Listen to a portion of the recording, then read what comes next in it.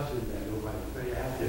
What about the people who say, I self-identify, but make no use of it? Are they nuns as well? I'm thinking of, say, people who, if you ask them to say, oh, of course I'm an Episcopalian, but I make no use of it in a community. I'm not involved in any community. And I think there are a lot of people like that. Do these surveys consider them nuns? No. My sense is, if you consider those folks who say, I am unaffiliated with a specific organization, but I consider myself a devout Episcopalian, but I just don't practice it, I think we'd be in the 30 and 40%.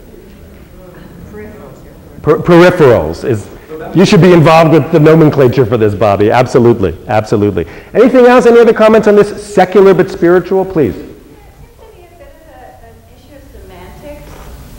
So for me, if you're spiritual, you can't avoid being spiritual. It's you are physical and you are mental and you are spiritual. So you're going to do that. The secular is whether you're part of a religious body or not. So religion for me is a corporate experience. And if you choose to be spiritual in a corporate experience, then you're religious. And then you can actually do something about being spiritual. There. No, absolutely. Secular would be No, absolutely. And it gets back to, I think, one of the great distinctions that people like Joseph Campbell and Carl Jung made between what it is to be spiritual and religious. Religious is when you get hung up in one person's mythology, one person's building, or what have you, but the spiritual component is always there, whether it finds a cookie-cutter form or not. So yeah, I think you're right. I mean, some of this is semantics as well, and it's very newsworthy also to lay out that secular but spiritual. Sounds like a good sitcom title. Yes, please. That would describe my daughter to a T. Secular, but spiritual. She identifies as a secular Jew. Her name is Marissa Goldstein, and she bakes challah on Friday, but doesn't belong to any religious body. Interesting. We Jews have a wonderful penchant and ability to really traverse that boundary between what it is to be a practicing Jew and a Jew by culture, birth, ability to understand Jackie Mason jokes. I mean, there's a cultural element to that. But that's waning a lot lately as well. The secular but spiritual, yeah, one more, please. I'm sort of concerned about the use of the word spiritual, because to me, the nun zone people, or the nuns that I know, think of spiritual as, well, God has a plan for my life level of, as opposed to what does spirituality really mean. So to ask that question, what is spiritual, I think is risky. What you mean by spiritual and what they mean by spiritual are totally different things. Absolutely. That's why in a KUOW interview, I much preferred to talk about transcendence than spirituality. There was actually, I don't want to digress too much, there was a study within the Jewish community that recently came out analyzing what Jewish spirituality means in particular.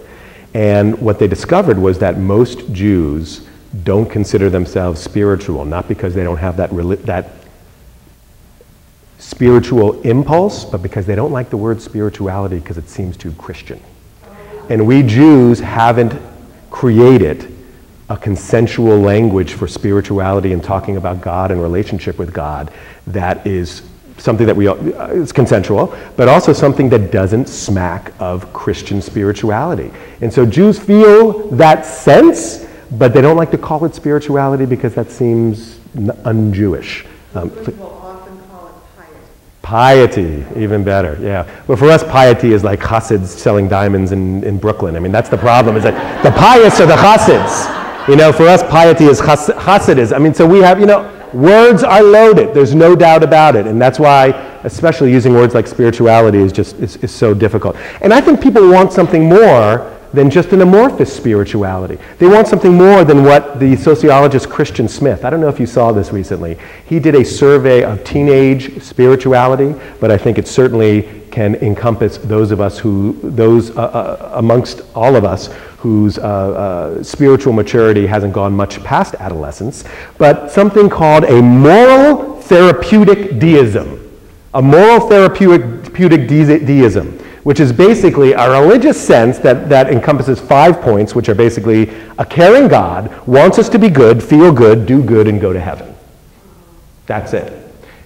Christian Smith says that most teenagers in popular culture feel themselves religious, but have this very diluted sense. God's good, God wants me to be good, and if I'm good, good things will happen. I think that people who are spiritual and spiritually engaged, even at some level, want something much more than that. Let me read just a quick excerpt here that lays out what I believe to be typical or illustrative of the kind of people that we are reaching out to here, the unaffiliated.